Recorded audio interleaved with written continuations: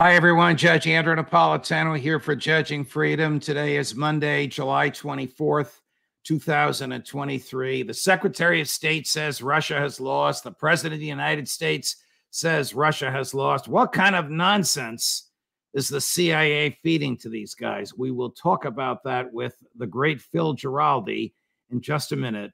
But first, this. Hi, everyone. Judge Andrew Napolitano here, and the verdict is in. Everywhere I go, people are asking me, why is everything so expensive? And why are their stomachs churning when they look at their IRA accounts? Listen, many experts suggest that we are about to approach a recession. When it's going to come, no one knows. But why take a chance? Do what I did and protect yourself by adding gold to your portfolio. Many of you know that I am and have been a paid spokesperson for Lear Capital. I believe in Lear Capital and I trust them. Lear is the company that I use when I buy gold from my portfolio. They have 25 years of experience and thousands of five-star reviews and a 24-hour risk-free guarantee. How can you go wrong? Here's the number to call, 800-511-4620. You see it at the bottom of your screen. 800-511-4620, or go to learjudgenap.com. Get your free gold investment guide and take control of your financial future. And here's a special offer for friends and fans of Judging Freedom. You can see if you qualify for a $15,000 bonus in gold. That offer won't last forever. So call now, 800-511-4620. That's 800-511-4620, or go to learjudgenap.com. So I want you to take a look at a statement made by President Biden right about the time you were writing your piece at Vilnius. So after Vilnius, he went to Helsinki. After Vilnius, you wrote a brilliant analysis of it. Here's what President Biden had to say, with apologies for him, because a lot of it's nonsensical. The issue of whether or not this is going to keep Putin from continuing to fight, the answer is Putin's already lost the war. Putin has a real problem. How does he move from here? What does he do? And so the idea that there's going to be what vehicle is used, he could end the war tomorrow. He could just say, I'm out. But what agreement is ultimately reached depends upon Putin and what he decides to do. But there is no possibility of him winning the war in Ukraine. He's already lost that war. Imagine anyway, he's already lost that war. What kind of nonsense? How dangerous is it for the president to be making statements so contrary to reality? Well, he's completely delusional. There is absolutely no evidence that for Russia to be losing the war, Ukraine would have to be winning it. There is no evidence to support any of that. The whole thing is he's trying. I think the president is trying to make a case by repeating over and over and over again that we're winning the war, and this is largely a political gesture on his part, because I think there's also a sense that the American public, as well as the European public, is getting awfully tired of this and is fearful of what the consequences of all this can be. Already there have been, of course, economic consequences much more serious in Europe than here. But the fact is that this is going nowhere. And the whole idea that Russia is going to surrender, because that's basically what Biden was just saying, that he can end it in one day by quitting. You know, come on. That's not going to happen. So it's politics, I think. This guy doesn't really know what he's talking about a lot of the time. And when he does talk, it's usually something that's kind of stitched together that rolls out of his head without much sense. You and I have talked about this many times, but on the ground in Ukraine, are your former colleagues, agents of the CIA, risking their lives to gather true and accurate data to report back to their bosses in Langley ultimately to report it to the president. How do they react when they see the president of the United States saying something that's 180 degrees from what they are observing with their eyes and hearing with their ears? Well, they react with shock, and from what I'm hearing now, you know, this story has finally kind of turned a corner, and there are people in the Pentagon who are kind of privately talking to journalists and among their friends and saying this is not going anywhere from a military perspective. And of course, there's a large CIA station in Kiev right now and scattered around the country. 100 men is what, or 100 people is what I've heard. And these people are coming up with on the ground assessments, which I'm sure do not support what the president of the United States is saying. But he's getting his inputs from people like Tony Blinken, who are as delusional as he is. And he's not really talking, or he's talking to the director of CIA, who clearly is coming out with a lot of nonsense too, which kind of surprises me. This guy had a reputation of being pretty much a straight shooter and honest, but we're seeing something quite different. So the director of the CIA, Bill Burns, I don't know if you know him personally, but you're certainly familiar with his reputation, has been feeding these lies to Joe Biden with such skill and alacrity that old Joe has made Bill Burns a member of the cabinet. Now, the director of the CIA has not been a member of the president's cabinet since back in the Reagan years. Right. How significant is that? Or what are the tea leaves we should read into that? The CIA and the White House. Well, I think this is working, or they think it's working on a couple of levels. I think it's partly done to support the argument that this is a good policy, that this policy is all going in the right direction and will keep Americans safe. Now we have national security all over the place in the president's cabinet, up to and including the CIA director. So this is a kind of a propagandistic move on the part of the president to sell a product. And I think that's kind of a way to look at it. Nobody that is in any position to be seeing the raw intelligence on what is going on in Ukraine can believe anything along the lines of what we're hearing. Does the director of the CIA, now a member of the cabinet, he's not subject to the Secretary of State, he's not subject to anybody but the president, see the raw intelligence? Or stated differently, does he know that the material he's giving to the president is BS, or does he think it's accurate? Well, I think the director of CIA very rarely sees raw intelligence. They see finished intelligence, and finished intelligence is what analysts put together to forward up the food chain to the consumers. Now, the consumers basically are people like the president and in his cabinet, and working down from there. These are people who are very political, and they want to see a certain thing in the reporting that works its way up to their desks. So I don't think they very often see raw intelligence, no.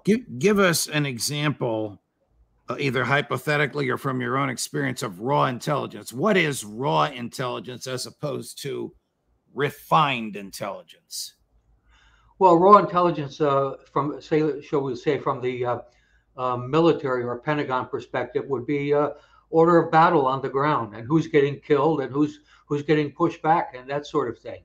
Now, there is other raw intelligence that is very relevant to what we're seeing and hearing, which would be more in the CIA area, and that would be political assessments about what's going on inside the government of Ukraine and what the real capabilities of that government might be, and what the intentions are. Now, one thing that we know Biden is very nervous about is Zelensky starting World War III, and yet he's handing him weapons that could be used to escalate into something like that.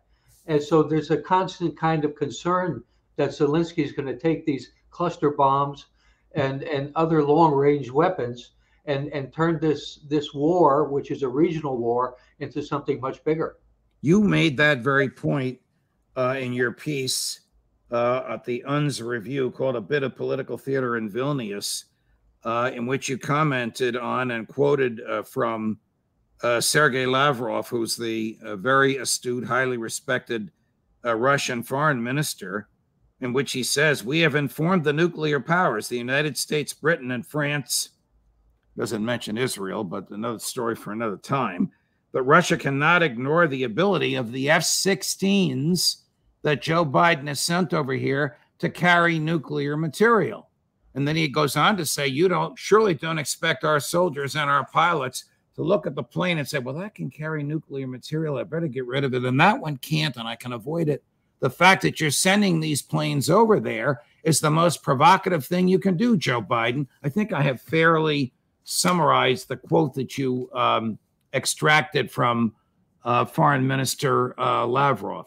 So question, don't Tony Blinken, the Secretary of State, Bill Burns, the head of the CIA, about whom we've been speaking, tell Joe Biden how dangerous this is to provoke the Russians in this area of the use of nuclear weapons by sending jets, however old they may be and however long it may take for the Ukrainians to learn how to use them, jets that can carry nuclear weapons?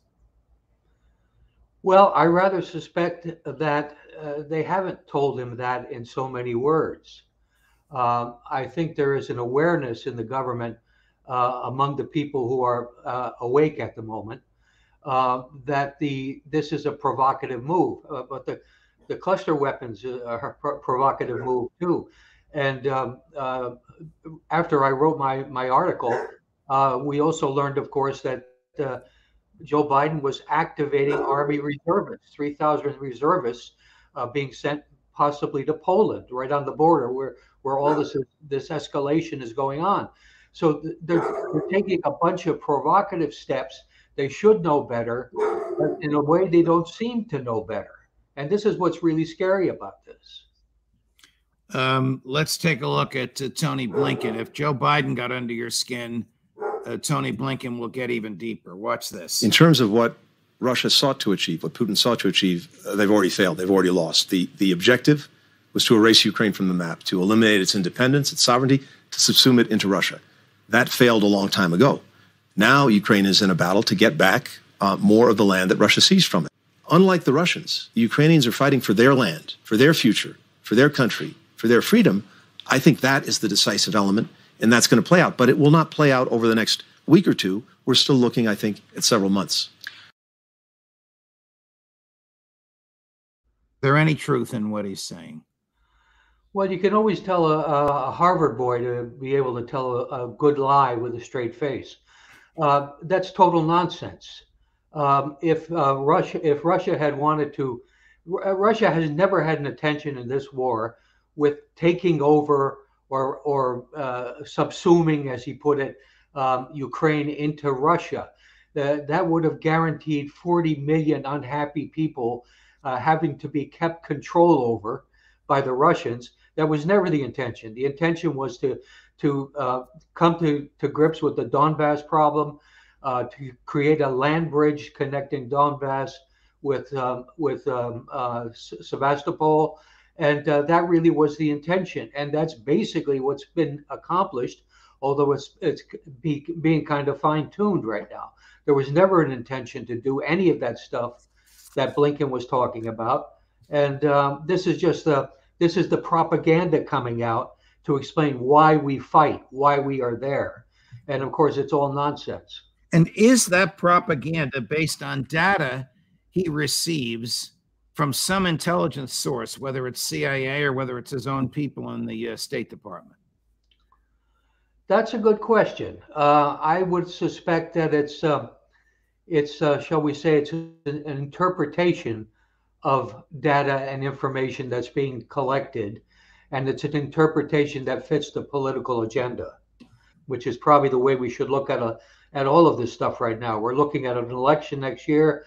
We're looking at Joe Biden, if he runs for president, I hope not, but if he runs for president, wanting to look like a successful war leader, protecting the American people against these hideous Russians. So this is a bit of the play going on. Take a look at Secretary Austin, former four-star General Austin, asked about whether or not Ukraine will join NATO. And even though he catches himself and says yes, he seems a little startled at the question. So you have no doubt that after the war, Ukraine will become a member of NATO? I have no doubt that that will happen. And we heard just about heard all the countries in the room say as much. And I think that was reassuring to President Zelensky. Aren't they crazy to be arguing in public that Ukraine will become a member of NATO right now when Putin is deciding how deep into Ukraine to send his troops? It's not only crazy, it was contradicted by what took place at the summit meeting in Vilnius. They basically came down hard on the position that Ukraine would have to win the war and could not be at war to be even considered as a NATO member. And beyond that, there was a consensus that Ukraine is not qualified to become a NATO member in terms of the high level of corruption in the country, the state of its military, and the fact that it's not a democracy. So there you go. And then President Zelensky called the delay absurd and weak, and he said it publicly, and he said it on social media. He said this about his masters who have fed him, if you add it all up, close to $100 billion in military equipment. Absurd and weak. It's absurd for them to have done that. Of course, that's not the way he means it. Well, the British defense minister had a response to that. He said, "Isn't it about time you show a little gratitude?" Yes, yes. Why does he show up at these things dressed like he just came out from a tunnel, from a rat pit somewhere, instead of the way everybody else dresses? Is this, I don't know, a political thing with the people back home that he keeps fatigues on and he's always unshaved and he always looks unkempt? No, this is basically done for the foreign audience to make it look like he's a warrior. And of course, he's a little comedian by training, and maybe that goes a little bit into it too. But he was a pathetic figure in Vilnius, where he was wandering around in his fatigues. Everybody else was dressed normally, and they had a reception the night before, and he showed up in his fatigues, and everybody else was wearing suits, and he was standing alone all by himself. Yes, I saw that picture. I almost felt sorry for him, although, of course, he's brought a lot of this on himself. When we are speaking about military weapons given by the U.S. to another country, and we use the phrase the Israel model, what does that mean, Phil? Well, the Israel model basically means that you give this other country money and weapons, and you put no restraint or controls over how they use that money and weapons. You look the other way when they start doing nasty things with them. And this was a concern that precisely the nasty things would be coming out of Zelensky, because nobody there at that conference believed that this guy had any restraint. His sole intention in life at this point is to draw the NATO alliance and the United States into a war with Russia, and he'll do whatever it takes, completely reckless. Did our friend Victoria Nuland make some kind of a power grab recently that did not turn out to her benefit? Well, as far as I know, they still haven't settled things at the State Department in terms of, there was a lot of talk that she would be bumped up to the #2 position. I think she's de facto that right now, but it hasn't been confirmed. And she was recently, this last few days, heading on a trip to South Africa to deal with the BRIC issue and the problem with the American dollar. So I don't know why she was the person going there, and there was a lot of concern that she was going to mess it up like she's done with everything else up till now. I guess they want to get her out of any decision making with respect to Ukraine. Take a look at Admiral Kirby, who sounds like Baghdad Bob, on with my friend and former colleague Martha McCallum at Fox News last weekend. What they really need are the 4 A's. Artillery, ammunition, air defense, and armor, tanks. And on all 4 of those, we have provided an extraordinary amount of support at, quite frankly, unprecedented speed. Those are the 4 capabilities they need most. And if you look at the packages, we just announced one yesterday, and there's going to be one here in coming days, you'll see that we are really trying to get them those kinds of capabilities. Now, look, the F-16s will get there probably towards the end of the year, but it's not our assessment that the F-16s alone would be enough to turn the tide here. What they really need more than anything of all those 4 A's is artillery. And that's why the president made a difficult decision to provide cluster munitions as a bridging solution as we build up our production capacity of normal, conventional artillery rounds. That's what they're firing thousands of them a day. It's really a gunfight. Let me get this straight. The Ukrainians have run out of artillery. The Americans have run out of artillery ammunition. The Americans have run out of these shells in order to give to the Ukrainians. So instead, we send cluster bombs, which are outlawed in 90% of the planet. Yeah, that's exactly what he's saying, and he's an idiot. I mean, this is, this again is to take a thin narrative and shape a story around it, which they think is going to sell. I mean, does he seriously think that? Given the manpower disparities, apart from anything else, between what Russia has in terms of trained soldiers and what Ukraine has, it's giving them more technology that they might do really stupid things with is a good idea. I mean, this is idiotic. How much longer will the American public, and maybe this is an unfair question because you're not on the political side, tolerate all these lies and misleading statements, whether it's from the president or whether it's from the Secretary of State or the Secretary of Defense or the chief spokesperson for the National Security Council? I mean, they almost have a lock on this. What the 4 of them just said is the same thing that you see in the New York Times, the Washington Post, I'm sorry to say, at Fox News as well. How much longer will it be before the American public wakes up and says, you have no off-ramp, Joe Biden? The Russians have won the war already, Joe Biden. What the hell have you been telling us, Joe Biden? Yeah, well, I think in a way you answered your own question. Essentially, the reason why the American public isn't already screaming about all of this is because the media is giving friendly cover to the White House. And that's, you go to, if you watch something, go to CNN. Go to MSNBC, go to NBC. You're going to see the same stuff coming out all the time about the Russians, the monstrous Russians, and the horrible things they've been doing, and so on and so forth. And it just keeps getting reiterated and reiterated, and it goes nowhere. And the public is not hearing the truth. I think this move to send the reserve soldiers to Eastern Europe could start to wake people up, except again, it's not being very fully reported in the U.S. media. Right. Phil Giraldi, always a pleasure, my dear friend. Thank you very much for joining us. As I missed the show and the work, I miss my guests, among which are you, of course. Thank you very much for coming on today. More as we get it, and thank you, Phil. And before this week is over, Matt Van Dyke, I can't even tell you where he's going to be coming from, Colonel McGregor, Scott Ritter, Matt Ho, and whenever we get it, we'll be in front of these cameras. Judge Napolitano for Judging Freedom.